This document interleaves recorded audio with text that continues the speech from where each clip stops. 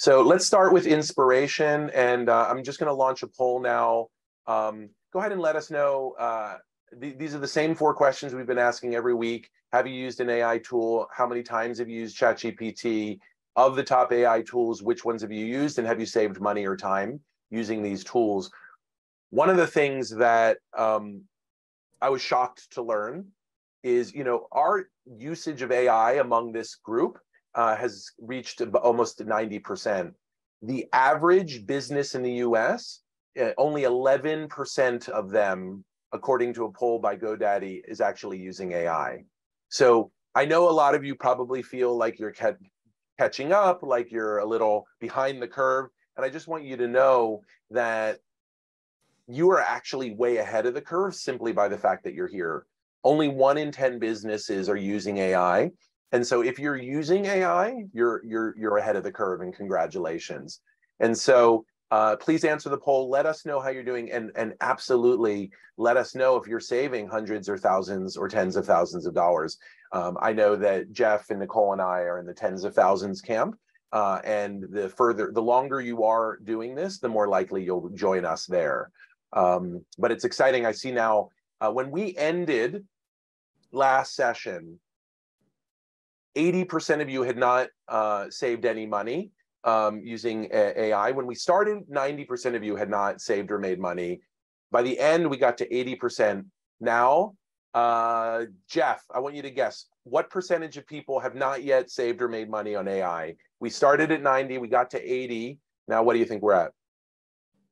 70? Nicole? I was going to say 75. 65% of us have now saved or made money. This is awesome. I don't know how you feel, but I literally am feeling like excitement because I know. Good job. Yeah, high five. High five, Jeff and Nicole. We're helping you guys make a difference. And, we're in a slow economic slowdown. It's a tough time.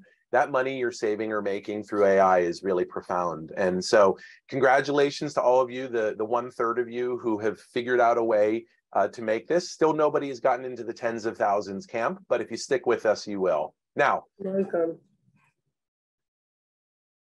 I wanted to give you guys a little bit of inspiration that I've been getting just from the wiles of AI.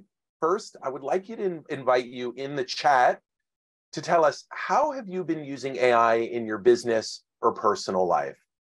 How have you been using AI in your business or personal life? Please put your responses in the chat. I'll read some of a selection of them. One of my favorite use cases that is from my personal life is my neighbors were moving, and they have this beautiful dog called Wally. And Wally is this big German Shepherd, and he would come onto our property and he would play with my children, ages 3 and 10, and knock over my son, Henry, who's 3 years old. And Wally and his family had to move across town. And so we were all very sad in our family about this. And I asked ChatGPT to write a goodbye note to my kids from Wally, in the voice of Wally. And it did this really beautiful job. It apologized to Henry for knocking him over. He promised it didn't mean it. He apologized to my wife for periodically taking a poop on our lawn, and but he assured us that his owner, Jeff, would always pick it up. And it was really cute. We printed it out, mailed it to ourselves. My kids were like completely mystified how Wally had learned how to write. That's like one of the most fun ways to use ChatGPT and AI tools, is just in your personal life and having fun with it. I tell interactive bedtime stories with my son. So I'll ask him, hey, who do you want in the story? And he'll say Alexander H. and Layla, kids from his pre-K class. And then I'll say, and what do you want it to be about? He'll say, I want it to be about milk and transport trucks. And I'm like, okay. So we create, Henry's Milky Adventure, and his kids are in it. His best friends are in it. And it's just really fun. So share with me, guys, how you guys have been using AI in your business or personal life. And I'm going to read a couple selections here. So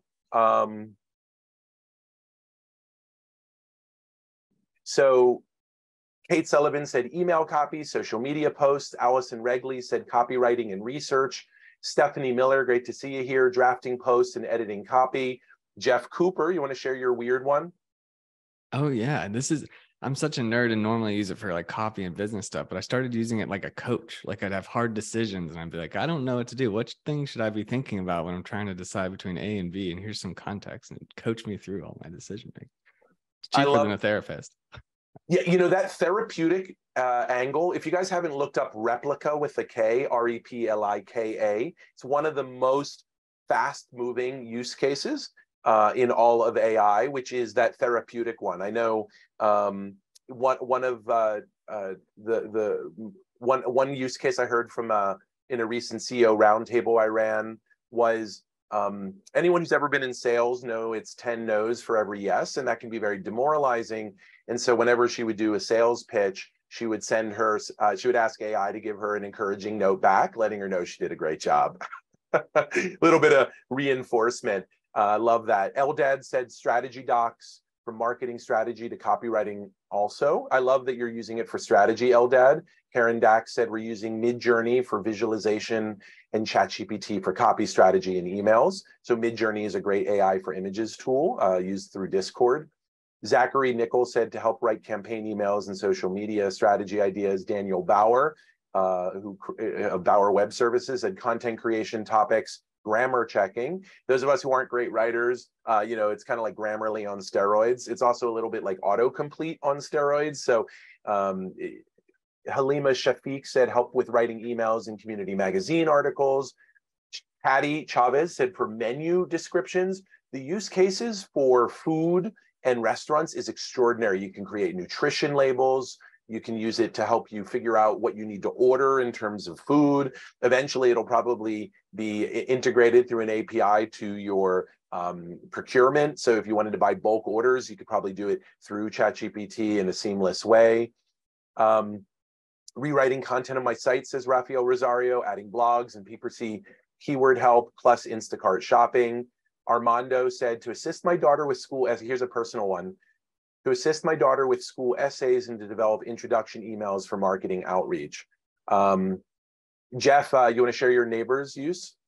Yeah, it sounds like it was kind of similar to your use case, but she uses ChatGPT to let her children create their own bedtime stories. So they pick the premise and she puts it in, and then she reads them their custom bedtime story.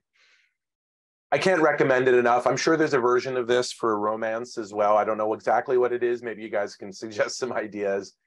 Andrew White said for his business, blog creation, competitor, and market research. So research, just make sure they're not hallucinating. And then for personal, it's drafting responses to various personal communications.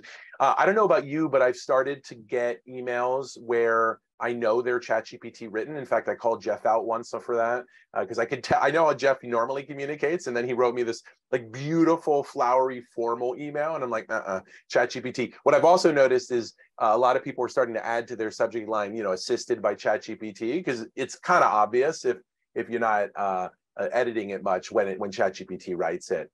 I've actually been using it when I have a sales proposal.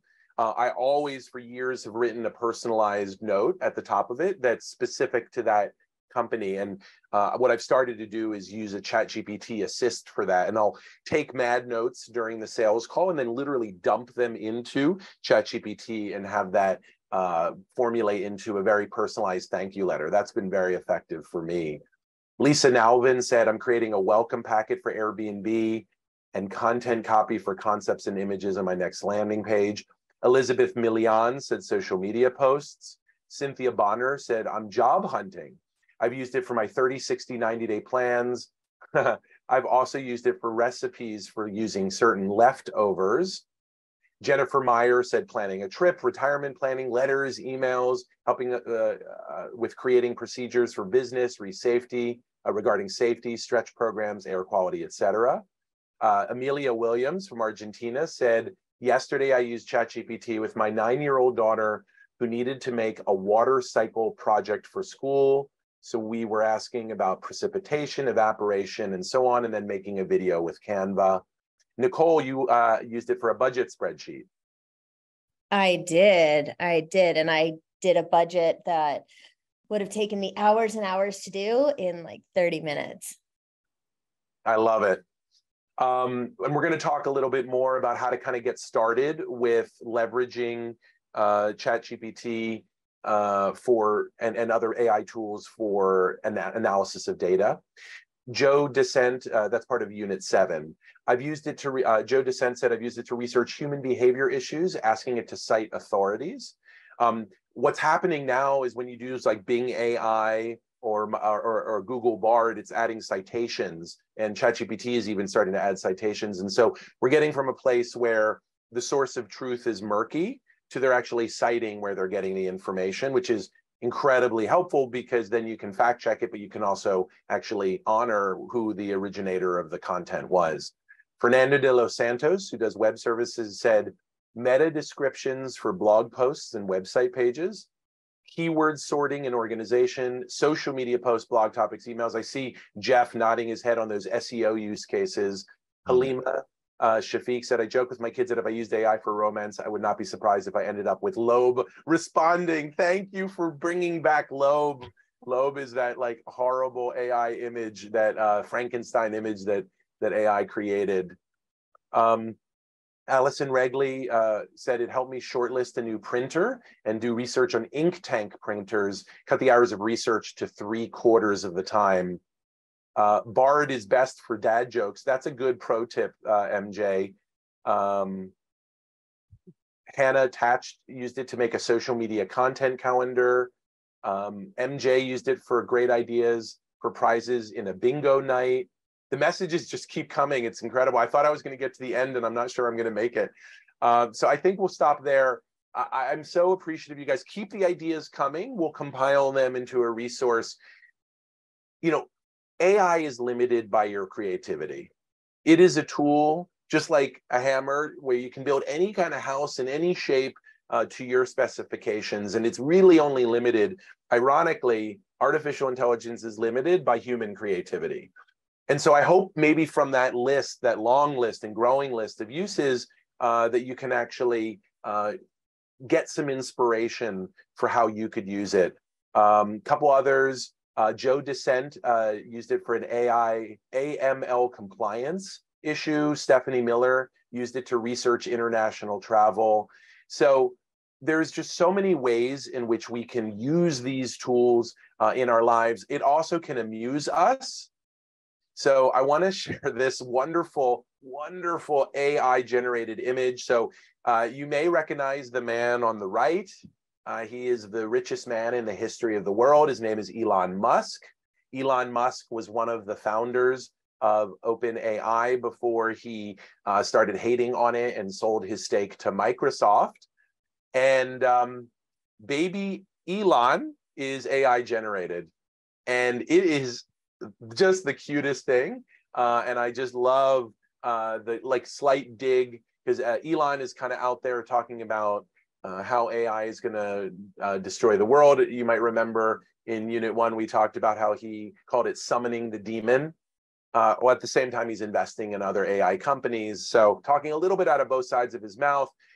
He uses AI in all of his businesses, whether it's Tesla or SpaceX. And that was Elon, or at least who could have been Elon when he was a baby. The other thing is, when I was in Denver recently and I was driving down the highway, I saw what I think is maybe the first evidence that I've seen, kind of the anti-AI backlash. And it was a local bank that said, chat with real people, not bots. Have you guys, Nicole or Jeff, seen any other evidence of the backlash and people kind of prizing the human to human over, or the human over the AI? I haven't seen any of this stuff. Yeah, the biggest for me I've seen is from the practitioners themselves. Like you see, even with some of the like writer protests in Hollywood, or some of the folks even on our team that do copywriting and kind of really pushing for that human advocacy. Yeah, there's a writer's strike in Hollywood right now. We were this close to having 3 different guilds in Hollywood all on strike at the same time.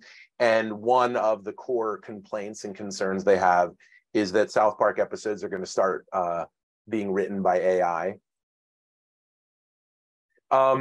So we're about to close the poll here on AI and you. So if you haven't yet responded yet, please do now.